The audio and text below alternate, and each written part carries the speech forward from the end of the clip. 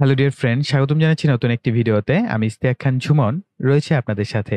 আরো স্বাগতম জানাচ্ছি আলটিয়াম বাংলা পিসিবি ডিজাইন টিউটোরিয়ালের আরো একটি নতুন টিউটোরিয়াল ক্লাসে। তো বরাবরের মতোই প্রথমে আমরা সফটওয়্যারটি সম্পর্কে একটু জেনে নেব। Celebrating 35 years on the ফরফ্রন্ট of PCB design, এবং এখান থেকে আপনারা ফ্রি ট্রায়াল ভার্সনটি ডাউনলোড করতে পারবেন। যদি কেউ পারচেস করতে চান এখান থেকে পারচেস করতে পারবেন। দেন নিচে আসলে আপনারা দেখতে পাবেন transforming the electronics industry with innovative PCB design software. Obviously এটি একটি পিসিবি ডিজাইন সফটওয়্যার এবং এখানে তাদের বিভিন্ন ধরনের নিউজ ফিডগুলো পাবেন। তো এখান থেকে আপনারা আরো ডিটেলস জানতে পারবেন এই সফটওয়্যারটি সম্পর্কে। দেন আরো নিচে আসলে এখানে বেশ কিছু ইম্পর্টেন্ট আপনারা লোগো দেখতে পারবেন। বড় বড় কোম্পানিগুলো যেমন আরডিনো আছে, যেটা আমাদের কাছে খুবই পরিচিত যারা ইলেকট্রনিক্স নিয়ে কাজ করেন তাদের কাছে। দেন মাইক্রোসফট আরো পরিচিত, অ্যামাজন, ফেসবুক, ডেল। সো সব কয়টা কোম্পানি কিন্তু বেশ বড়সড় কোম্পানি যাদের সাথে এরা সম্পর্কযুক্ত রয়েছে। তো দেন আরো নিচে আসলে আপনারা এই সফটওয়্যারের আরো বেশ কিছু ভার্সন যেগুলো রয়েছে, যেমন Altium designer AC, Altium designer and reactivate subscription, অর্থাৎ এই যে সফটওয়্যারটির বিভিন্ন সাবস্ক্রিপশন রেট গুলো দেখতে পারবেন। যেমন পার মান্থ হচ্ছে আপনার $115। এখানে দেখতে পাচ্ছেন যে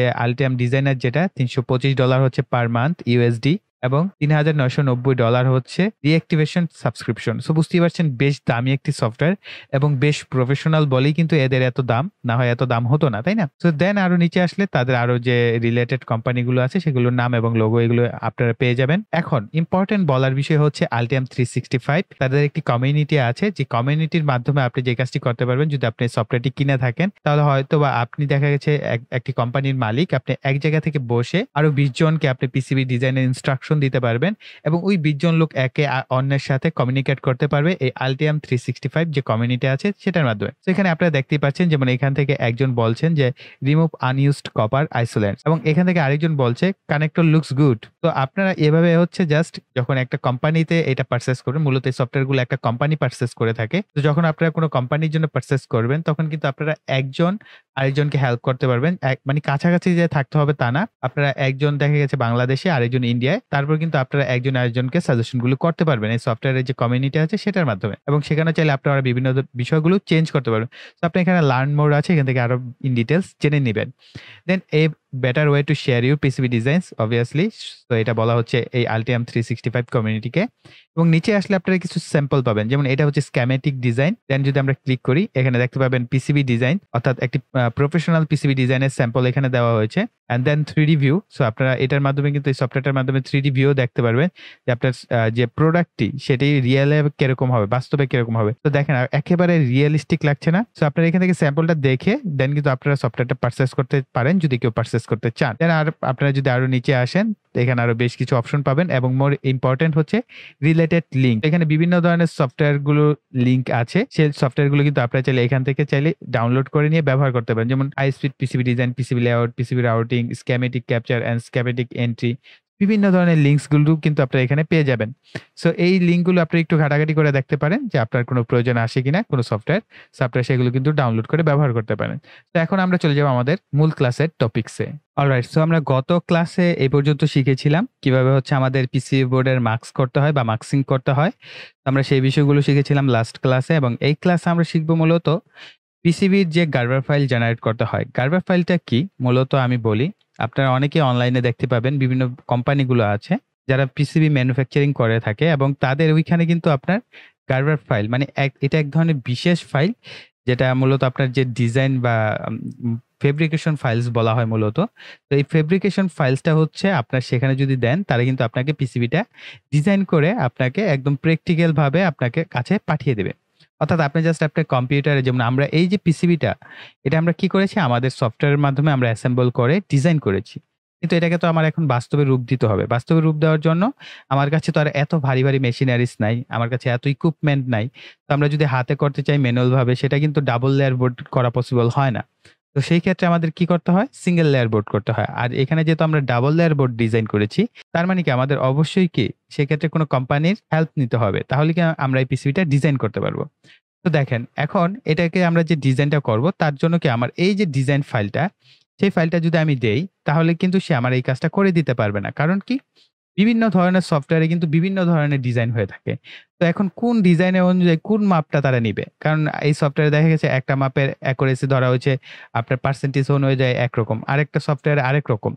সো তার ফলে কি হবে? তারা যে অ্যাকুরেট মাপটা সেটা পাবে না। তার জন্য আমাদের এক ধরনের বিশেষ ধরনের ফাইল তৈরি করতে হয়, যে ফাইলটা নরমালি সকল সফটওয়্যারে একই রকম হয়ে থাকে। তো এটাকে বলা হয় ফেব্রিকেশন ফাইল বা গার্বার ফাইল বলে থাকেন অনেকে। তো এই গার্বার ফাইলটা হচ্ছে আমাদের মূল ইম্পর্টেন্ট। আমরা যদি অনলাইন মাধ্যমে হোক বা অফলাইন মাধ্যমে হোক, আমরা যদি এটাকে কোনো কোম্পানির মাধ্যমে করাতে চাই, তাহলে আমাদের গার্বার ফাইলটা হচ্ছে এক্ষেত্রে ইম্পর্টেন্ট। তো তার জন্য আমরা যে কাজটা করব, সবার প্রথমে আমরা এখান থেকে ভিউতে আমরা 2D তে নিয়ে নিচ্ছি। তার জন্য আমরা চলে যাব ফাইলে, ফাইল থেকে ফেব্রিকেশন আউটপুটস। এখানে আপনারা রিপোর্টস অপশন পাবেন, কম্পোজিট ড্রিল অপশন পাবেন, ড্রিল ড্রয়িং অপশন পাবেন, ফাইনাল পাবেন, গার্বার ফাইলস পাবেন, গার্বাল X2 ফাইল, তারপরে আইপিসি 2581 এবং বিভিন্ন ধরনের অপশনগুলো কিন্তু এখানে পাবেন। অর্থাৎ আপনি এক্সপোর্ট করার যত ধরনের অপশন আছে এখানটায় আপনি পেয়ে যাবেন। তবে আজকে আমরা মূলত আমাদের গার্বার যে অপশনগুলো আছে সেগুলো নিয়ে শিখবো, অর্থাৎ আপনাদের সাথে শেয়ার করার চেষ্টা করবো আমার ওপিনিয়নগুলো। তো তার জন্য আমরা গার্বার ফাইলস চলে যাব। এখানে আসার পর আপনাদের সামনে একটি পপ আপ উইন্ডো ওপেন হবে এবং এই পপ আপ উইন্ডোটা আপনাকে ভালো মতো বুঝতে হবে। যারা একেবারেই বুঝেন না তাদের জন্য আমি কিছু বিষয় বলে দিচ্ছি। যেমন এখানে আপনারা এই লেখাগুলি একটু কষ্ট করে পড়বেন। যারা ইংলিশে একটু দুর্বল তারা কি করবেন, একটু গুগল ট্রান্সলেটরে নিয়ে জাস্ট কপি করে পেস্ট করে দিবেন। ঠিক আছে? এই লেখাগুলো যদি আপনি বাংলা অর্থটাও বুঝতে পারেন, অ্যাটলিস্ট আপনি ধারণা করে নিতে পারবেন কোনটা কেন ব্যবহার করা হচ্ছে। যেমন জেনারেল, এখানে ইউনিটস ব্যবহার করা হচ্ছে। এখন আপনার এই যে পিসিবিটা, এটা আপনি ইউনিটসটা কি ইঞ্চিতে রাখবেন না মিলিমিটারে রাখবেন? নরমালি কিন্তু মিলিমিটারে হয়ে থাকে। ঠিক আছে? আর যদি আপনি চান যে না আমার এই ডিজাইনটা ইঞ্চিতে হবে, তাহলে আপনি এখান থেকে ইঞ্চিতে রাখবেন। অর্থাৎ এককটা কি হবে? আপনি যে মেজারমেন্ট স্কেলটা করেছেন, এই মেজারমেন্ট স্কেলটা কিসের মাধ্যমে করা হবে? যদি ইঞ্চিতে হয় তাহলে ইঞ্চি, আর যদি আপনি মিলিমিটারে সমস্ত মাপগুলো নিয়ে থাকেন তাহলে মিলিমিটার সিলেক্ট করবেন। এবং দেখেন ইঞ্চিতে সিলেক্ট করলে আপনার সামনে এখানে বেশ কিছু লেখার পরিবর্তন হচ্ছে, মিলিমিটারে সিলেক্ট করলে এই লেখাগুলো পরিবর্তন হচ্ছে এবং এখানে একটা মেজারমেন্ট ভ্যালু দেওয়া আছে এবং বলা হচ্ছে আপনি যদি মিলিমিটার নেন তাহলে আপনার প্রজেকশন 4:2 ফরম্যাট, আর যদি ইঞ্চিতে নেন তাহলে আপনার ডাইরেক্ট 1 মিলি রেজুলেশন আকারে দেখাবে। তো আপনার এখানে মূলত আমরা যে কাজটা করব 2:3 আমরা এই অপশনটা সিলেক্ট করব। এটা হচ্ছে সুইটেবল। দেন আসা যাক লেয়ার্সে। তো লেয়ার্সে আসার পর আপনি এখান থেকে হচ্ছে কোন কোন লেয়ার নিয়ে কাজ করতে চাচ্ছেন। আপনি কি চাচ্ছেন এই প্রতিটা লেয়ার অন রাখতে? তাহলে আপনি প্রতিটা লেয়ারে এখানে কি করবেন, চেক মার্ক দিয়ে দিবেন। ঠিক আছে? অথবা যদি চান যে আমি এইভাবে একটা একটা করে লেয়ার সিলেক্ট করব না, অর্থাৎ আমি কতগুলো লেয়ার নিয়েছি, তার জন্য প্লট লেয়ার্স অপশন আছে। এখানে মাউসের লেফট বাটন ক্লিক করবেন, অল অন করে দেন, সব একসাথে অন হয়ে যাবে। আর যদি অফ করতে চান অল অফ, সব একসাথে অফ হয়ে যাবে। আর যদি নরমালি আপনি কোনো রিস্ক নিতে না চান, যে আসলে আপনি নিজেই জানেন না যে আপনার এখানে কতগুলো লেয়ার্স আছে এবং কি কি লেয়ার্স নিয়ে আপনি কাজ করেছেন, তাহলে ইউজড অন এই জায়গাটায় সিলেক্ট করবেন। তাহলে যেই লেয়ারগুলো ইউজ হচ্ছে সেগুলি কেবল সিলেক্ট হবে, বাকিগুলো কি আনমার্কড থাকবে। সো এই গেল একটা অপশন। দেন আপনারা এখানে পাচ্ছেন মিরর লেয়ার্স। সো মিরর লেয়ার্সটা কি? যারা কিনা নিজেরা ডিজাইন করবেন পিসিবি বোর্ড, তাদের ক্ষেত্রে কিন্তু আপনার মিরর লেয়ার্সের প্রয়োজন হতে পারে। তো সেই ক্ষেত্রে মিরর লেয়ার্সটা ব্যবহার করবেন, অর্থাৎ প্রতিবিম্ব, অর্থাৎ আপনি আয়নার সামনে দাঁড়ালে তার বিপরীতভাবে কিন্তু আপনি আয়না দেখতে পান। ঠিক একইভাবে আমরা যখন ডিজাইনটা করি সেটার প্রিন্ট আউট যখন আমরা বের করি, তখন অবশ্যই কি মিরর করে বের করতে হয়, উল্টো করে। যখন আমরা এটাকে মার্কসিং করি বা আমরা ড্রিল করি তখন কিন্তু এটা আমাদের সার্কিট অনুযায়ী একেবারে সোজা ঠিক হয়ে যায়, তাই না? এই কারণে অনেক ক্ষেত্রে মিরর করার প্রয়োজন হয়। যেহেতু এখন লেটেস্ট যে প্রযুক্তি বের হয়েছে সেক্ষেত্রে মিরর করার প্রয়োজন হয় না। আমরা যখন গার্বার ফাইল জেনারেট করে ফেলি সেটা থেকে আমাদের ওই সফটওয়্যার কোম্পানিগুলো বুঝতে পারে, যারা ম্যানুফ্যাকচারিং করে তারা কিভাবে করতে হবে। সেক্ষেত্রে লেয়ার করার মানে মিরর করার কোনো ঝামেলা নেই। সো আপনার এখানে জাস্ট কিছু না করলে আপাতত চলছে। তারপরে এখানে ইনক্লুড অপশন পাচ্ছেন, include আনকানেক্টেড mid layers pads. So এটা যদি মনে হয় যে দরকার আছে জাস্ট চেক মার্ক করে দিবেন, আর না করলেও কোনো অসুবিধা নেই। দেন আছে ড্রিল ড্রয়িং। সো আপনি ড্রিল ড্রয়িং এ যদি যান, তো এখানে আপনি plot all use drill pairs, যদি আপনি পেয়ার্স এর মাধ্যমে করতে চান তাহলে এটা সিলেক্ট করে দিবেন, আর যদি না করতে চান তাহলে এটাকে রেখে দিবেন। আর টপ লেয়ার বটম লেয়ার্স, যদি শুধুমাত্র এই দুইটা লেয়ার্স নিয়ে আপনি কাজ করেন তাহলে এখানে সিলেক্ট করলেই হয়ে যাচ্ছে। দেন ড্রিল গাইড প্লটস, অর্থাৎ আপনার যে ড্রিলের যে গাইড প্লটটা আছে সেটা কিভাবে রাখবেন। তো plot all use drill pairs, so আপনি এটা সিলেক্ট করতে পারেন। চাইলে মিরর প্লটসও সিলেক্ট করতে পারেন। যদি আপনার মিরর করার প্রয়োজন হয় তাহলে অবশ্যই এটা সিলেক্ট করবেন, মিরর করার প্রয়োজন না হলে এটা সিলেক্ট করার কোনো দরকার নেই। ঠিক আছে? অথবা যদি চান আপনি টপ লেয়ার এবং বটম লেয়ার এই দুইটা ড্রিল পথই রাখবেন, এখানেও সিলেক্ট করলে হবে। সো আপনি চাইলে এইভাবে উপরেরটাও দিতে পারেন, চাইলে নিচেরটাও দিতে পারেন, যেটা আপনার দরকার। যদি আপনার সব কয়টা লেয়ারের আপনার প্লট করার প্রয়োজন হয় তাহলে উপরেরটা দিবেন, যদি মনে হয় না টপ লেয়ার আর বটম লেয়ার, তাহলে এটা যেহেতু আমরা ডাবল লেয়ার বোর্ড, সো আমরা এই দুইটা সিলেক্ট করলেই আমাদের হয়ে যাচ্ছে কাজ। দেন অ্যাপারচার্স, সো অ্যাপারচার্সে আসলে কিছু সিলেক্ট করার মতো অপশন নেই, তো আপনি এখান থেকে চলে যাবেন অ্যাডভান্সে। অ্যাডভান্সে আসার পর এখানে আপনি XYZ যে বোর্ডের যে সাইজটা আছে 1000 মিলি আপনি দেখতে পাচ্ছেন আমাদের এই বোর্ডের সাইজটা, অ্যান্ড হচ্ছে প্লাস কত মিলিতে আপনার থাকছে এবং মাইনাস কত মিলিতে। তো এইখানে অ্যাপারচার ম্যাচিং টলারেন্সটা দেখতে পাচ্ছেন, অর্থাৎ কত পার্সেন্ট টলারেন্স হতে পারে এটার একটা পার্সেন্টেজ আপনারা এখানে পাবেন।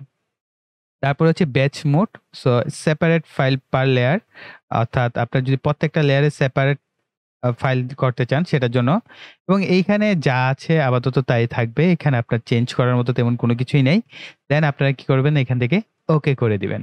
আপনার বোর্ডটা এখন একটা ফেব্রিকেশন মোডে কিন্তু চলে এসেছে, এবং আপনারা এখানে দেখতে পাচ্ছেন ক্যাম টেস্টিং একটি আপনার অপশন চলে এসেছে, যেটা কিন্তু আগে ছিল না।